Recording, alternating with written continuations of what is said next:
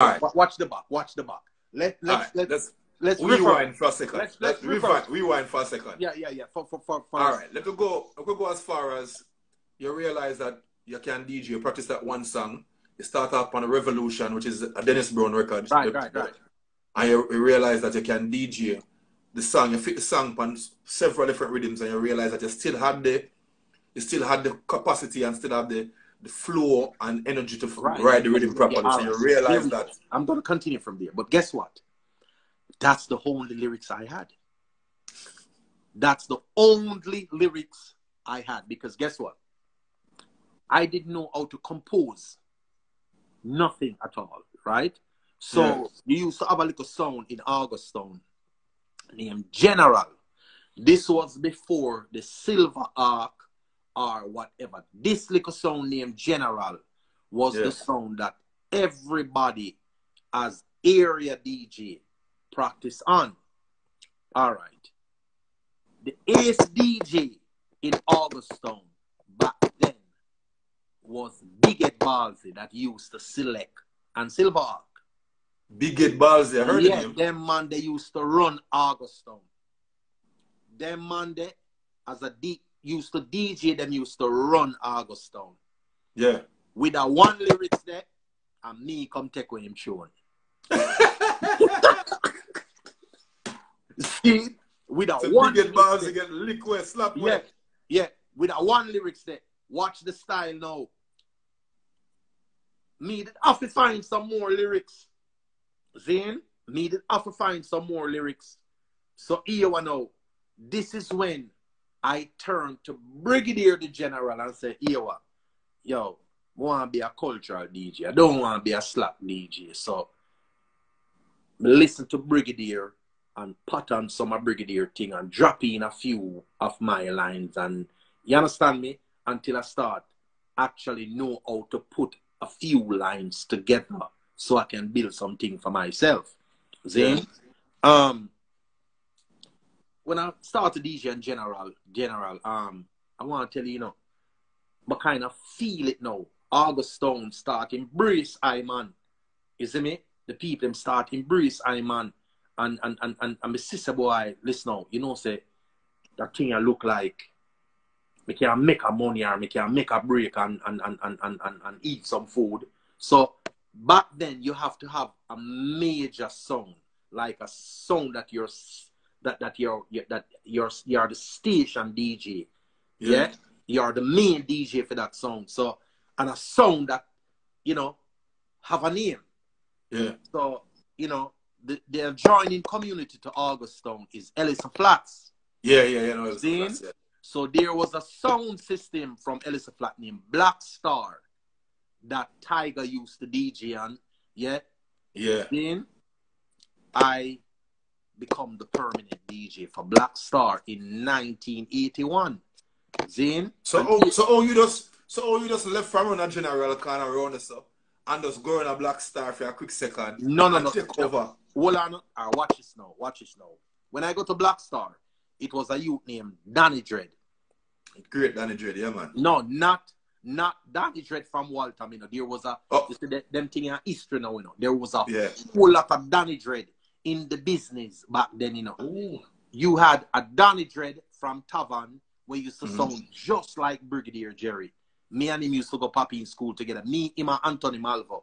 Then you have that Danny Dread, and then you had the selector that used to select on Black Star sound. We used to call him Danny Dread also. But the original Danny Dread is the Addis Danny Dread, the Socialist Roots Danny Dread. Him is the original Danny Dread. And then you have the Danny Dread from Waltham used to DJ on Zodiac. So it was a whole lot of Danny Dread. But anyway, one night, there's during the festive season, Black Star play in a Popping Square. And, go around there and anchor like that. About them time, then you can't just go take up people, Mike, or move towards some people, Mike, Run you away and shame me, You see, worse, them don't know much about you or nothing about you. Yeah. And I anchor like a dog, like when a dog I anchor for a bone, and wait until everybody move from around the sound and said to that the selector, we changed his name to Smokey and eventually and said, talk off of the microphone now. So you can DJ. So me can do a thing. Listen, you know. So me can do a thing. Yeah. But I say, you don't sound too confident. Yeah. Me I say, can do a thing, man. You see me? And give me the mic. Give me the microphones in and Kool Face from December. I remember vivid as day. From December 1981. Yeah. He had 5 nights. 5 nights because it was during the festive season. Christmas Eve, Christmas, Boxing Day, 5 nights. Zane? And after I put over, because I never stop DJ till them turn off the sound. And they must say, yo, we have 5 dates, you know. You wanna come talk the sound for the 5 night there. And I say, yeah, man, what you mean? Fireball, listen up, 5 nights in a row. Zane? The first me I exercise my voice them way there. Watch this. So for the 5 night, $50 the man give me for the 5 night. What? $10 a night? Yeah, $50. That was a decent pocket change in time. What do you mean decent pocket change? But rich. What you talking about? It's the blue money, the blue $10 them. Yeah, $50. Me I say, it's when me get the $50. Me I said, Jaja, $50 just because DJ it's like it was I love it, you know, but it was like a hobby because it's like we weren't doing it for money, so to speak, you know. No, seriously, you know, the money was secondary. So when we get the $50 now, yo, and back then, you know, 1 US back then was maybe for about $1.50. 1 US back then, 1981 was maybe, I don't think it was more than $2. So $50, what? Force me a DJ and get the money. Yeah, so start this up, $50 till it moved to, go right up to $200 a night. That me I tell you. Yeah, and guess what now? I remember someone used to say, yo, but here you have your record. You have your record. You can't just a DJ pan sound. You have your record. Watch your style now. There was a youth from Augustown off a Jungle 12 with named Bill. Zane, top man at the place and thing, and me and him go to school and him say, yo, know a producer at Waterhouse, you know. I carry go check them. This producer now, it was a duo, Marshall and Myrie. Zane, Marshall and Myrie, a lot of people know of Marshall and Myrie, but a lot of people still don't know them. Yeah? That's why we come a class tonight. Yeah, there was the main producer for Junior Reid, Half Pint, Pat and Tony. Due to political fiction. Yeah, Sally, when you marry, if you bring me joy. Babylon release the chain and them use them brain. Yeah. So they are the ones that Bill brought me to in Waterhouse. Seeing? So them came around at Jammies, and back then they was doing live albums and stuff like that. Seeing? So when them came around at Jammies here, I man. Seeing? And it's a king. This, let me tell you something, you know. A lot of people just don't know, you know. You say Lloyd James, aka King Jammies. Yo, them man, they have a years. Me don't know where them get it from, you know. No, seriously, no, them man, they, when them man, they, listen, them man, they are surgeon in the music business, you know. Them man, they are a scientist in the music business, you know. No, this no joke, you know, fire. I am telling you, the man hear me and just know, say, him tell Marshall to tell me, for come back, come check him. Zane, and I went back and checked Jammy on my own. Yeah. And Jammy always, or you know, like oh, some back then, you know, if you know have no name and nobody no know you, you can't go near Jammy's gate, you know. Yeah. You can't go near Jammy's gate. You have a youth named Mappy or Billy Bravo or Soji. Them man, they broke in a pieces. As a matter of fact, them don't even have to touch you when them man they go and say, yo, where are they, sir? Both from here, sir. You shame like a dog. Yeah? But because, I think because of it was Marshall and Myrie. Two top man in the Waterhouse, you see me? Who actually brought me to Jammy. And Jammy actually heard I man and figure one this, yo, you have the potential to do the thing. Yeah? That is how I met Jammy and, you know, go check Jammy and start DJ for Jammy and start recording for Jammy. When I met Jammy, you know, John was 11 years old. Baby G was like about 8 or 9. Jam 2 never born yet, fire. Jam 2 never born yet. So last year I know. Saying, but that is where I got that break now, you know, where start record. And actually, you know, it never even take me long, you know. I just love Black Star because I stay about maybe like 2 years with Black Star. Yeah, because I say it was 81. By 83, I was at Jammy's. And, you know. So, which song was the first song you ever saw Jammy? General. A song named General. I want to tell you, you know, to be honest with you, I could have made a lot more hits, you know. Yeah, because even like the Punani rhythm and the Chinatown rhythm and a lot more rhythm that Jammy put out back then. Let me tell you what actually I start like get frustrated over the music business after a while, you know. In a short space of time, you know. You see by 80, 87, 88, it's like I'm like back then, you know, music was selling like wow. When people say music are number one and I like no, you know, because this is how you used to know that music was number one. Yeah, you remember you have a lot of record store in Jamaica. Yeah. Island wide, a lot of record store. No, I think it was every Wednesday or Thursday, you used to have the people go around to the record store, yeah, and they'd see the sales of the record. And based on the sales, yeah, when them tally up, you would know who is number one, who is number and so forth down the line. Yeah.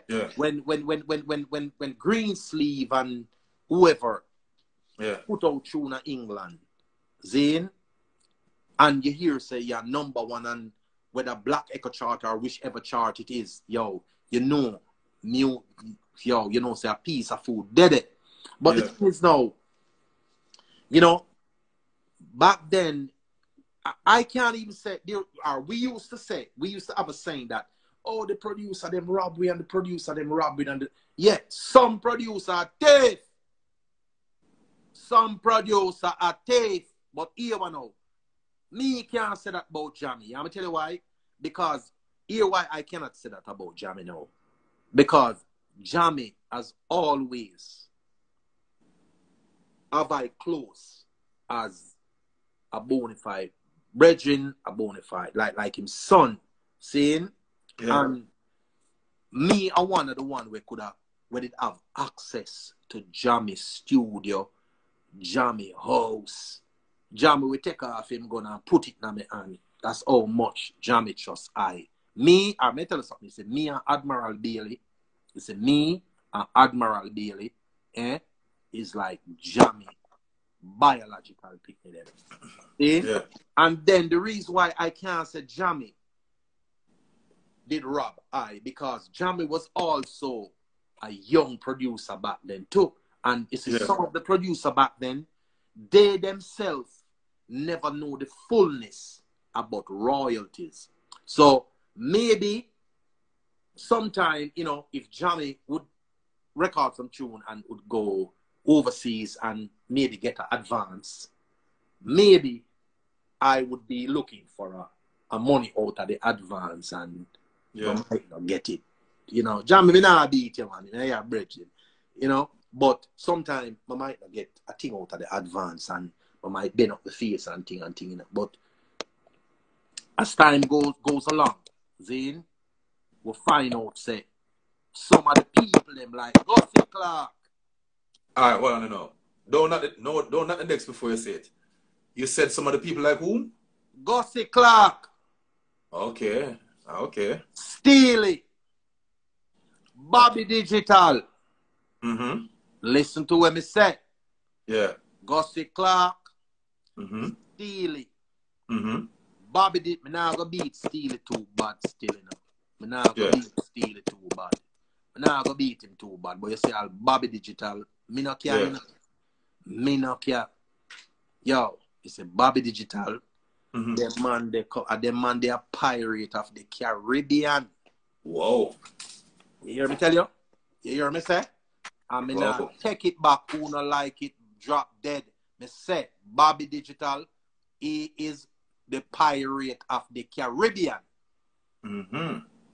Ask Sizzla Kalanchi. Ask enough of the man. Them ask Admiral Tibet. Zane, God rest Garnet Silk Soul. Yeah. Ask Lieutenant Stitchy. Ask them man there. Yeah. And ask Shabba Ranks. Whoa. You hear me tell you? It goes as far as Shabba Ranks. That's cool, no man. Listen. And me, I tell you that, you know, them thing, you're not joke, you know. Yo, my lord, the amount of artists when me say cry eye water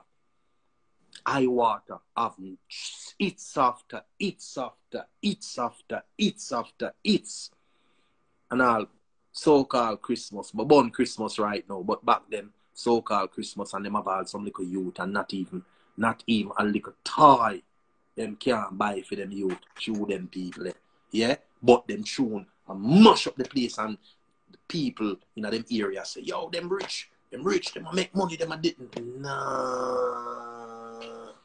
The good thing with King, say, Jamie, we could have got to Jamie at any time and say, King, you hear me? And them say, all right, Tonto. Yeah? People like me, that's special around King. You see me? Yeah. My lord. The man, holy for the man. Yeah, I'm telling you another producer that I cannot beat too bad. I did one song for him. Yeah. And I think is either me or King Yellowman was the first DJ that Donovan Germain recorded as a DJ. I did a song for him named World Best Lover on the I played it earlier. What One Dance Can Do with him. Yeah. I did a song for him and the amount of money. I remember when I did the song, he gave me $1,000 US advance, and this was like 1987. Whoa, that's a big payday. Listen, and he gave me $1,000 advance, right? But never see Donovan Germain again until maybe about 89, and him give me $2,000 US. After listen what me are saying, that's why me can't beat Germain. You see me? Well, listen, one song, you know. But listen, I found out that on that rhythm, the Pressure and Slide rhythm, the Beres Hammond song was not his. That's what I found out. And the Beres Hammond song was not on that album. Yeah? So my song, and the Kennesaw song, and the Yellowman song was carrying the album, and the album did exceptionally well. Yeah? So you find that I was properly compensated for that one song from Donovan. And that was in the earlier days before his label was established as Pentos, correct. Yeah. All right. Because I had Cutty Ranks on a couple of weeks ago, and he had some gross with Donovan Germain saying that Germain said something about him, and then he was saying that Germain never give him a royalty check or ever collect any money from Germain from way back in the days with all those whole bunch of songs that he did for Pentos label. All right. The thing is, you have different strokes for different folks. All right.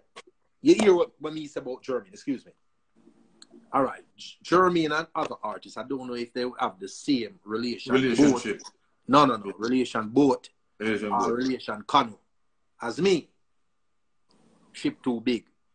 You understand? So it's like I'm saying again, really and truly, me never get a royalty check from nowhere either, Me never get a royalty check, But then, after a while, I found out that back in our days, right, we were so naive where royalties is concerned or publishing. We had no idea. We were just in it for the love. Yeah. And if money come, money come. Yeah. Or if money forward, money forward. You see what I say? So it's like, but some of the people them, again like Gussie Clark and Bobby Digital. And you know what hurt me about all the one Bobby Digital? You know what hurt me? When Bobby Digital, I was around Jammies before Bobby Digital. Bobby Digital came to Jammies as I think he was a apprentice technician or electrician. I think it was an electrician. Because when Bobby first came to Jammies, I mean, I'm not care when nobody wants to say, me just a chat, because it is what it is, Bobby Digital was using a coal chisel to dig out the wall for a junction box. Yeah. For Jammies, and I don't know what him and Jammies talk about, but did you know that John, Lloyd James Jr., John taught Bobby Digital the work? Did you know that? This is story to me. All right, listen, you can take this to the bank and you're going to get your check cash. John at 11 years old taught Bobby to cut dub, because that is what Bobby started to do first. Bobby Digital broke about 8 needle before him could have cut one dub. John was the one who showed him how to cut the dub. Jammy had a A-track board. A-track. Yeah? John. Jammy's help, perfect the thing with him. But John was the one who started to show Bobby Digital the work. Big up the great John. You hear me say? No. After Bobby Digital leave Jammy and go up on him own, all hell broke loose. All hell broke loose. Yeah? And me now the story is that Bobby Digital is the one that really put focus into Shabba Ranks. So when he left and did his own thing, did his own label, Shabba started to record a lot of songs with him. Listen. Bobby Digital elbow Jammy and them short ribs and take away Shabba Ranks. Because listen. When Shabba Ranks did Fresh, that time Red Dragon, because guess what?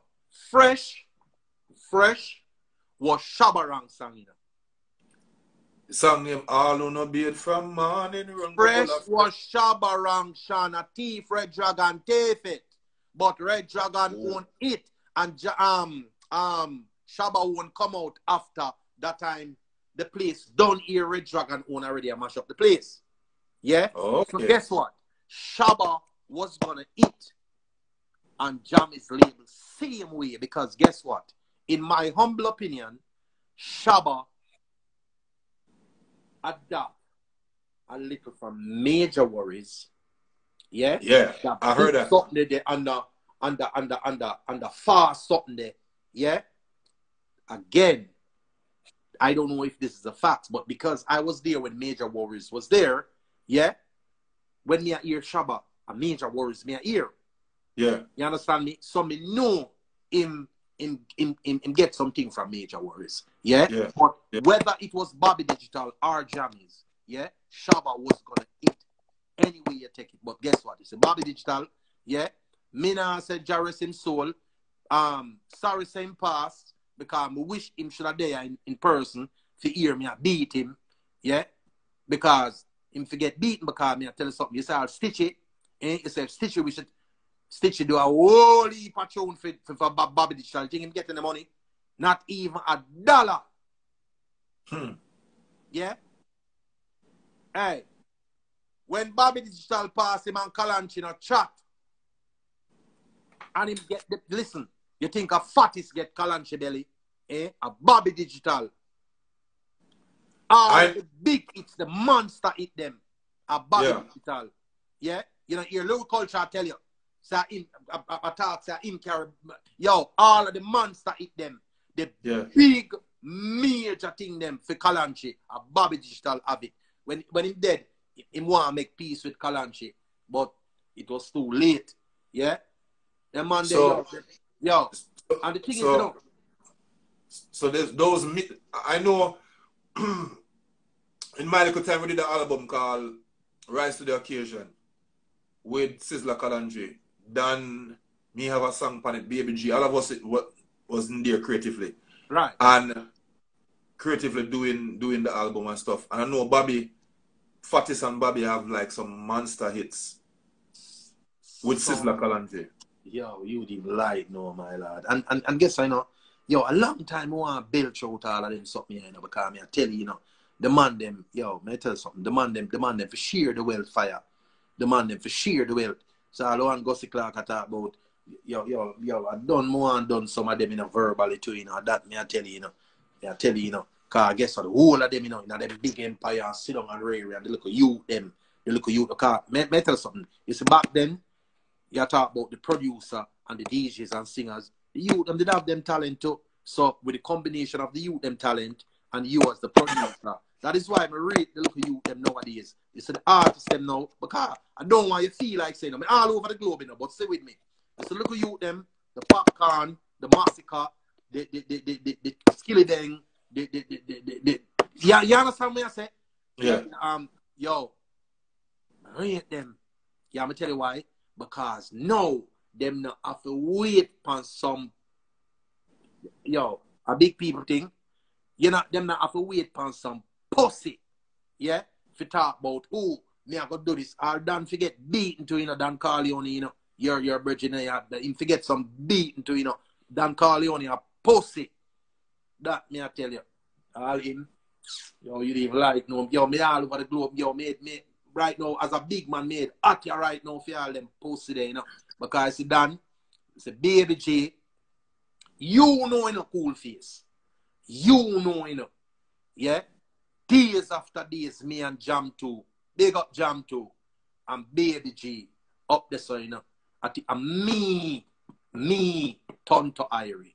Tell Dan Corleone, say Dan Corleone. It's your first rhythm where you put out. Madance. Yeah. And me I run Jammy's distribution. Give it to Jammy. Make Jammy distribute it. See? Yo, Jammo, hey, Dan Corleone, one of the luckiest producer ever living. The first rhythm the man put out, which is Madance, you know. You know that, right? They don't know. The first rhythm the man put out with Madance. Break big. Yeah? I'm a lift to see. Me, that's why I say, as an elder artist, me is a man, you know. Me no running, you know. Me no running. I'm a friend people. Me never like people like that, me I tell you. Because y'all done, y'all go around there, and then I lock all them, I look on the camera and see you, and I go on like a pussy. That's why you know, say, yeah. the reason why I started the live late, you know, I was talking to Red Rat. He called me earlier for reasoning about something. And then went into a meeting, and then when I went on the road and come back, he called me. So I was talking to him, and I look and say, Red Rat, backside, they said 8:30 past already, I'm going to start the live yet. So when I turned on the live, I said, people are Red Rat, let me start the live late. So Red Rat was talking to me about something, and he was